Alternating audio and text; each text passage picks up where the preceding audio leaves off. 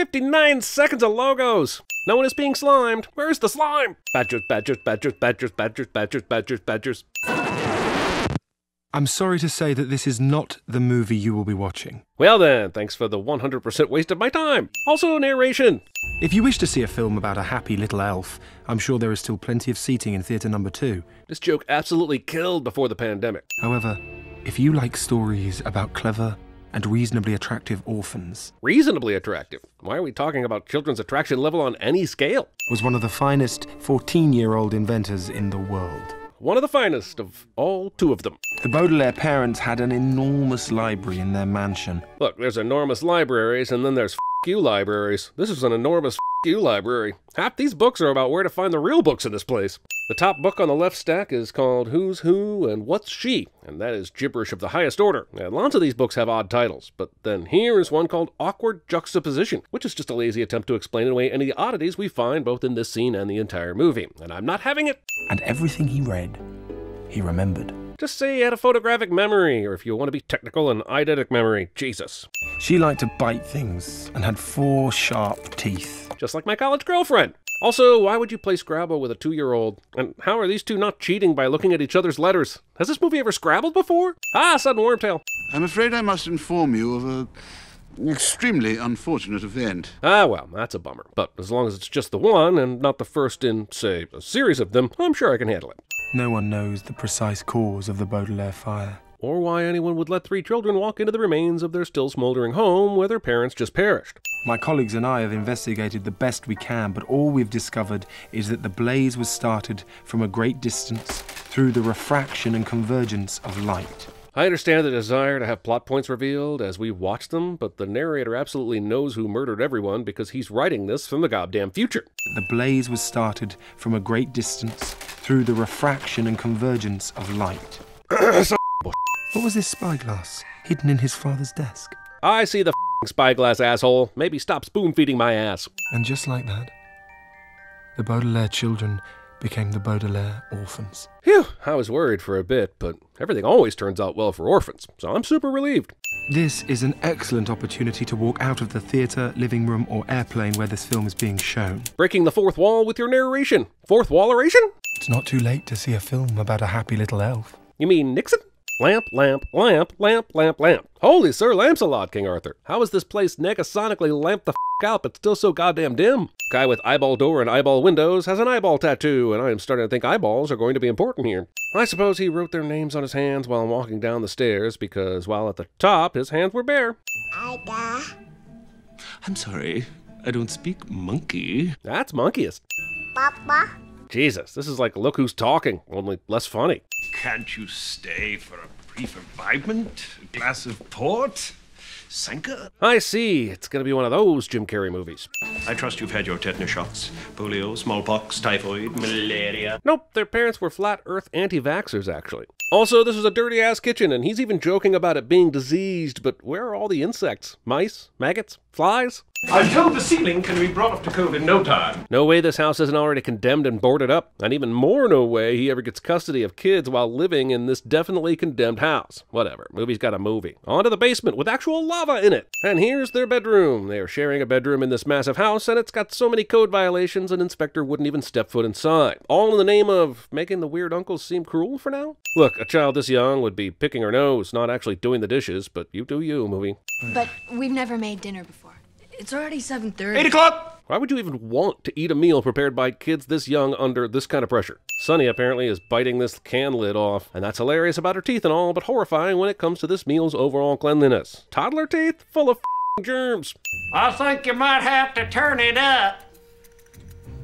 Is anybody out there? Maybe don't always allow improv on a movie set. A spittoon? You mean like... We'll wash it twice. Not funny, just gross. It's pasta. Pasta puttanesca? Where's the roast beef? I believe you mean Roast Beast, and that was an entirely different movie where you played an eccentric old crank that was thought to be irredeemable. Also, you told them to make dinner. You did not ask for roast beef specifically, and this is starting to look like the kid orphan version of Swimming with Sharks, and I do not want to see some like that. Put her down! And here's where the movie ends. The cops show up, Olaf is arrested, and the 3 kids are, if I'm being honest, probably split up and sent to new foster homes. You won't get a set until Violet turns 18. Oh, really? How the does someone cunning and manipulative like Olaf not do his research on these kids and their fortune before he adopts them? The Baudelaires enjoyed their evening in the sanctuary they had built together. It's a tent. They're camping out in the whole bedroom. Why can't we just say they mustered up the will to play pretend for a while? Sanctuary, Jesus. So the judge hands over an order granting Olaf custody, and the hell has he had up to this point? Trial custody? I know. Let's stop for a treat. I was promised a terrible, horrible movie, and I demand to see these seatbelt-less children whack their faces into the back of the seat. That's not how locks work. They all go down, or up, at the same time, not in thrilling sequential order. No! This goes on for some time. Klaus, you've read books on trains. What do we do? Jack switcher. He probably also read books on hot wiring cars, breaking glass, and escaping via the trunk through the back seat. Maybe try that. Car seat springs would never send anything this far. Cute invention, though. I thought it was called a series of unfortunate events. Do you know what kind of scientist he is? I'd guess snake scientist. Also, that's a pronoun game, Violet. Minus 5 points for Gryffindor. Come in. There's not much time and we have to pack. At what point should I be concerned that in addition to the abuse these children have endured, they also appear to have not had any time to bathe or change clothing since the movie started? Lamp! Lamp! Ceiling lamp! Lamp, lamp, lamp, lamp, lamp, lamp, lamp, lamp, lamp. That's the two-headed cobra. Well spotted. Okay, that's going in my next erotic fiction novella. I'm sorry. My ribbon just jammed. Why does a story need to keep cutting to the storyteller? It doesn't seem to serve a narrative purpose, really, other than to give Jude Law some work. No one will be seated during the Billy Connolly plays a harp and sings scene. I had some fun with the lamps earlier, but all these candles are begging for a fire, which would make Olaf happy, so maybe he lit them all. Everything happens for a reason. It does not. Okay, so the odds of them knowing the circumference of Monty's wrist to make these letters line up are astronomical. The big cage door is open, no snake. Dead guy. You know what I'm thinking? I'm thinking, who woke me up at 9 in the morning for this? Why is this man a police officer? No one is ever paying attention to this kid. Sorry to be a physics downer, but that little fairy would just be going in circles with a prop on only one side. God, this movie is basically Miss Peregrine's Tim Burton Presents Harry Potter and the BFG Spiderwick Compass. Grammar is the greatest joy in life, don't you find? Sure, yeah, I'm just a head of hangnails and invasive species. Would you like to see some pictures? Sinning crazy people makes very little sense, I realize, but who the keeps a photo album under their ass? They can smell food on a human from miles away, and if they smell food, they will swarm. Well, that's definitely not happening later in the movie. The director said, let's have that baby steal some apples and knock some over and then call herself out on it because who wants to make a baby look like an asshole? But allow me to introduce myself. No, allow Klaus and I to introduce him. Klaus and me. This movie keeps playing linguistic twister to keep our heroes from getting to explain to other adults when Count Olaf is pretending to be someone else, and it makes me angry. Well, give me the old wax on, wax off, me son.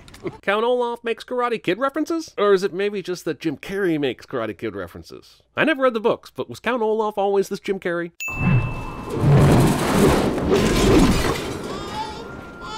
Oh yeah, we have a sister! In the eye of a window pane, there's an eyeball. You might call this unfortunate, because a storm is ripping off half the building the kids are standing in, but I call it most fortunate that they survived this. I'd have called this Lemony Snicket's tale about some lucky children. Ladies and gentlemen, comedy. Is it over? The thing I have been saying about this movie for the last several minutes ends up as actual dialogue in the movie. Does she tie her hair up when she has a good idea, or does she tie it up in order to get a good idea? Why does she ever untie the hair if it's that big a part of her smartness? Man, Sunny isn't helping at all. But it is one thing to do something in theory, another to do it in practice. No, just ask my penis. Children, there are good people and bad people in the world. What a lesson! Man, this movie was weak in parts, but that moral of the story there, that really brings it all home. Good and bad people in the world. I never knew. You get the picture. So, the movie skips over super dark death scene, but they've also already spelled it out pretty clearly to viewers young and old. So they're doing this to get a better rating from the MPAA, and ultimately it's still super dark in an otherwise only pretend dark movie. Aunt Josephine. Perhaps the children are in a perpetual state of shock after the very recent death of their parents, followed by the discovery of their uncle's corpse, but these kids are acting very calm for having just watched the haunting sight of a woman being slowly devoured by leeches. Count Olaf? What are you doing here? Well, he's trying to steal the children back so he can steal their money. Duh. Better question, Poe. What are you doing here? Did you get wind of a storm and just assume the children were out in the water needing rescue? Cave, sir. Don't try to get on my good side. Discount Dustin Hoffman. Holy what the hell? So Olaf's plan is to take Violet as his child bride so he can get the inheritance, and I'm just going to be over here in the corner throwing up for the next few minutes. Let's add 25 cents to cover the time that I'm gone, but mostly for the child bride. Look at you, Violet. You look so beautiful. I think you mean reasonably attractive. Violet's only 14. She can't be legally married. She can if she has the permission of her guardian. And who's that? Oh, yes. Me! Jesus. Well, since the narrator gave up on reminding us how dour this movie was going to be, let me simply say this is a show. Once you say I do and sign the marriage certificate, you'll really be my loverly bride. You'll cook and clean and massage my bunions. Really tempted to just add 50 sins and be done and walk away. This movie was unoriginal and unfunny already. Now it's just skeezy. Who wants their kids' family movies skeezy? Granted, this was 2004, but I'm shocked they got away with this. I'll never say I do. I think you might. Once you look up there.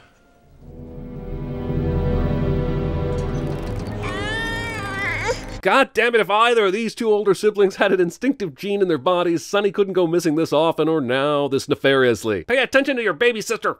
Violet, Violet, Violet. You're 14 years old. You should know by now that you can't have everything you want. I mean, I wanted Steffi Madison until my senior year, and I didn't learn she was out of my league until her boyfriend punched me in the stomach and said, "She's out of your league, dork, so stop sending her love letters." And that was at graduation, so.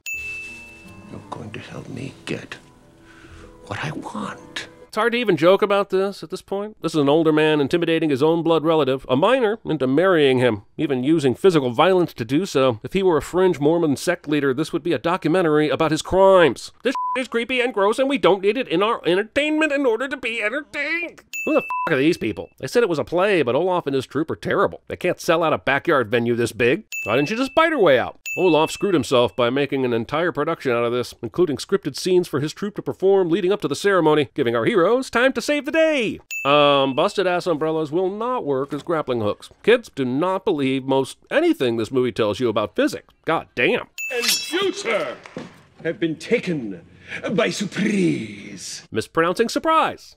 This. Don't look down. Don't look down. Movie has time for this. I do. She doesn't deserve it. Dustin, let's talk about that glass houses thing again, maybe. Movie makes it seem like signing a marriage certificate is what makes a marriage official, and that may be true in the real world, but countless movies have told me it's actually when they say I do, like Princess Bride called, who wants some information about this marriage license, please. No, that part is true, actually. Villain needlessly confesses to a crime, revealing evidence to his corruption mere moments before getting away with it, cliché.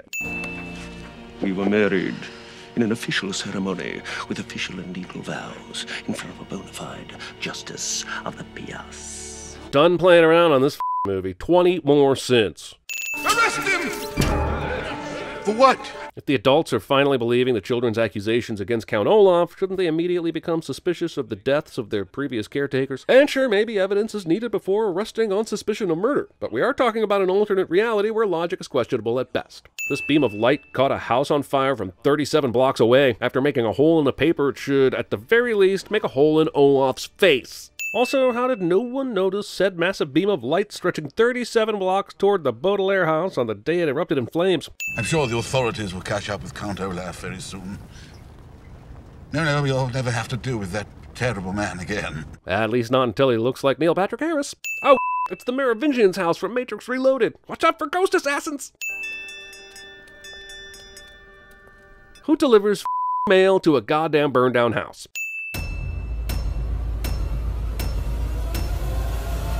Iced tea? It's with these people, man. Lemonade. Make sure you click that bell icon. Sellouts. But clicking the little bell icon is how you make sure you get notified every time we release a video. So click it. Sellouts. He's a perfect liberty to kiss whomever he likes. I really couldn't care less.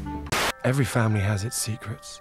Doors left unopened. Can open, worms everywhere. So I'm taking you to live with your dear Count Olaf. And I like warm hugs. Mortuary management, how do you do?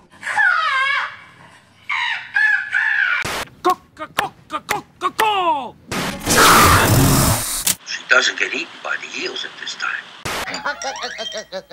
I suppose I don't have to kill you. I'm IB positive. I be positive they ain't touching me with no needle. Ah, flag!